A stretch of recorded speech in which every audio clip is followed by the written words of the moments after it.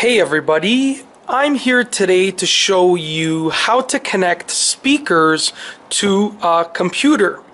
It is a very simple process and I will be explaining it with a step-by-step set of instructions. So let's get right to it.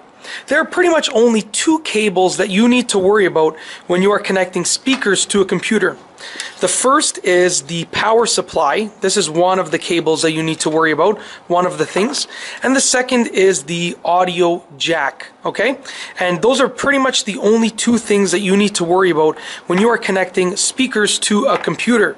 So I'm going to start off. The first step is to connect the power supply to a wall outlet, to an electrical outlet. So I have a power bar right here and I'm just going to connect the power supply just like that.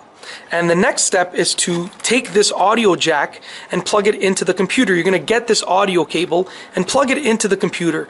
Now, to find the appropriate spot for this, you have to get to the back of the computer. So go to the back of your computer, just like this.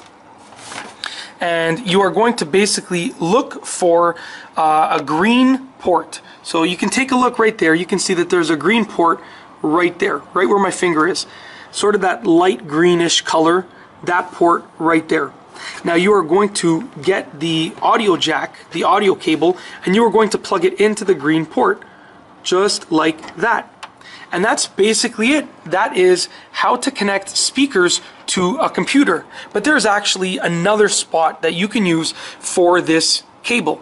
So if you wanted to use a different spot, you can actually use the headphone jack on the computer. So I'm going to unplug this from here. This is one option.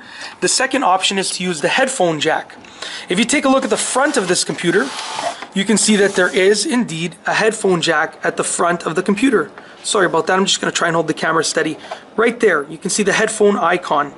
I can actually take this audio cable and plug it into the headphone jack, and I will pretty much get the same end result. The speakers will be connected to the computer properly.